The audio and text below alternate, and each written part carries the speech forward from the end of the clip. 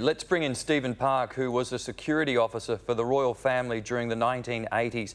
Steve, thank you for your time. Philip never really liked that much fuss. How did he handle having personal security?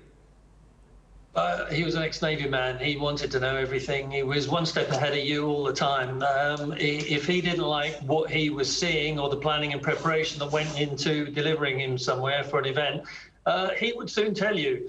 He was the kind of person that would just say, "Go away, I don't want you here anymore." But of course, that was for you to be diplomatic with. You couldn't leave. You just had to disappear into thin air, but be there for him when and if he needed you.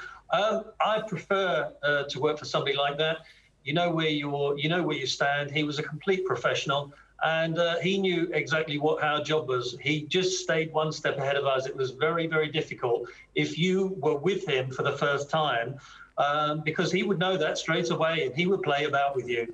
That's the kind of person he was. But I personally, fantastic person. Steve, I understand you worked quite closely with Diana. What did you see of Philip's relationship with Harry and William? Well, in terms of where Prince Philip stood, he was always a good sounding block. That's why he'll be so sorely missed. He's the person that everybody went to get the right answers, to get confirmation that what they were doing was correct, or just advice and guidance. And I think that you see two boys at the moment that are completely split, completely different. I remember William as a little boy looking after him. And obviously the guidance he's been given, one would say it's worked. For Harry, well, there is still some way to go. We don't know what the end result of that is. Personally, I don't particularly want to comment on that. One hopes they get back together. Supportive to Diana to a T. They had a good relationship.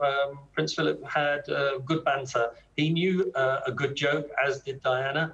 Both had the same attitudes of trying to escape their close protection officers on a regular basis, just getting in a car and driving off. They both had that ilk about them. Yes, we hear they were both sort of the outsiders of the royals and got along quite well. Thank you so much for your time tonight, Stephen Park.